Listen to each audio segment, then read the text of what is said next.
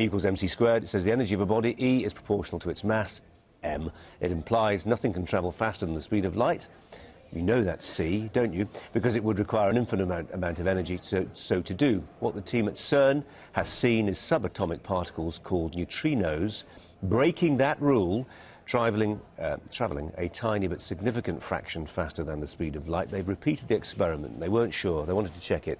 They checked it 15,000 times and brought the same result in each and every time.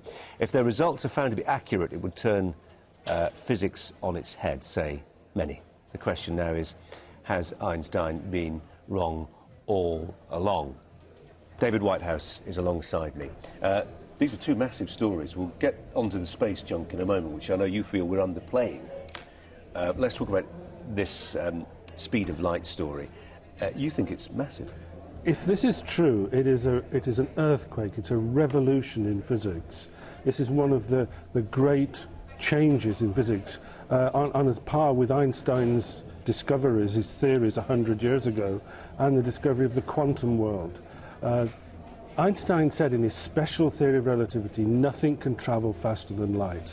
The only reason light travels at light speed is because it lacks what we call rest mass. Any physical object cannot get to the speed of light.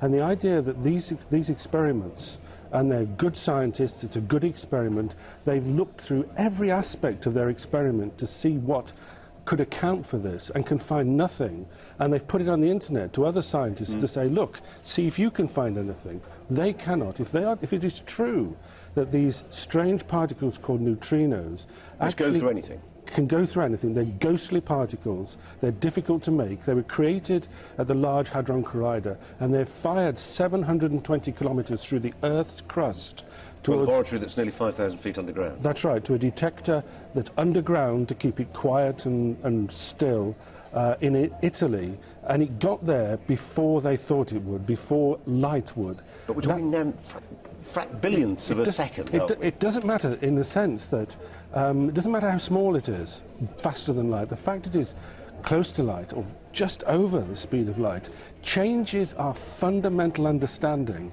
of the way the universe works. Time travel possible? Yes. Everything is now open for... I've been waiting years to ask that question, and you just say yes. It is, because speed, time, the speed of light are all linked. They're all relative, they're all axes around which all the laws of physics in the universe rotate, are based. Okay. And if we can go faster than the speed of light, then fundamentally it changes our fundamental understanding. Time travel, faster than light travel, exploration of the universe, amazing world of strange new physics opens up in front of us. And it really is a reminder, were it necessary, that nothing's for keeps in science. This is it. The lesson from science is, as soon as you think you've got it nailed down, as soon as you think that the Earth is the centre of the universe, that Einstein's theories are correct, that the quantum world, you know, all these things, as soon as you're arrogant enough to think that you understand the universe comes along and shows you you're not right, and there's a new level of understanding. And there's a young generation of scientists who actually, for years, have said, we're just tidying things up.